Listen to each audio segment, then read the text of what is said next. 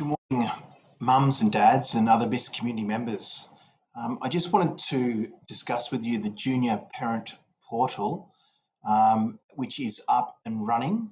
So you can see here that when you go through on the link, I know many parents have used this before, and for some new parents, then this will be an introduction. So here we have the calendar. We have homework. Key Stage 2 have begun their homework. So I'll just click to go in and you can see an overview for the homework. So Key Stage 2, if I went to say Year 5, I could see that there would be Year 5 homework assignments listed, an outline. More specific things may come through or be on Google Classroom, but there's an outline there. The next thing I'd like to show you is the distance learning. If a child was to go to either permanent or temporary distance learning, this particular section here of the portal would have links available for Zoom sessions. If I go to Year 5, for example, and you can see here that we have Zoom links and an explanation of what will be happening for temporary and permanent distant learners. Okay, so there's information found there.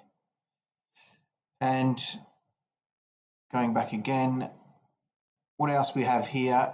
Curriculum overviews. You remember at the start of the year, the introduction from the classroom teachers, they went through the curriculum overviews, and you can find a copy of that, for example, for Year 1. The curriculum overviews available, which has the title of what they'll be covering for the curriculum overview, and then for each subject, maths, English, humanities, wellbeing, science, computing, global citizenship, art, design and technology. Where possible, connections will be made to that topic, all about me animals. Sometimes in subjects, connections cannot be made or it's not that obvious, and that's totally fine also. Okay, so that's where you'll find the curriculum overviews. So what this has is the links that you may need if you went to distance learning.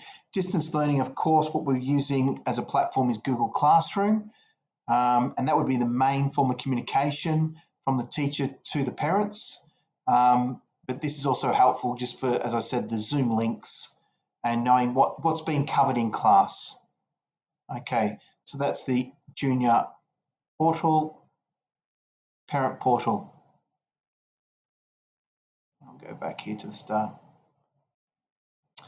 And the link is attached to this message.